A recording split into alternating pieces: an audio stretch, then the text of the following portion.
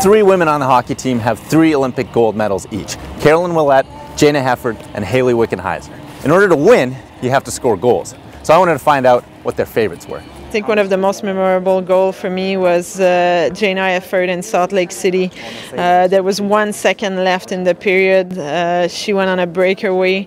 She caught the puck in the air and scored to put us up 3-1 going into the third period. And that was really a goal that made us feel confident that we could win that game, and I'll never forget that goal for sure. I think my favorite Olympic goal would probably be Jayna Hefford in Salt Lake when she tipped the puck and it rolled up and over the goaltender to help us win the gold medal. So it was just such an emotional game, and just a lot of intensity in that game. And you see the replay, you know, it was a really nice tip and a skillful play. So that's probably my favorite goal. Okay, that's 2 for 2 on Hefford's Salt Lake breakaway.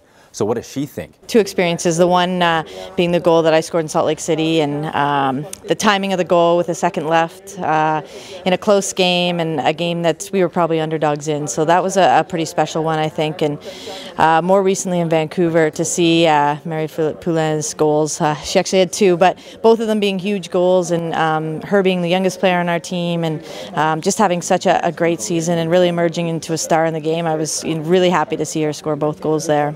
Canada wants gold here in Sochi. In order to do that, they'll have to score a few more. Here at the hockey rinks, I'm Calamang. Click subscribe for more like this.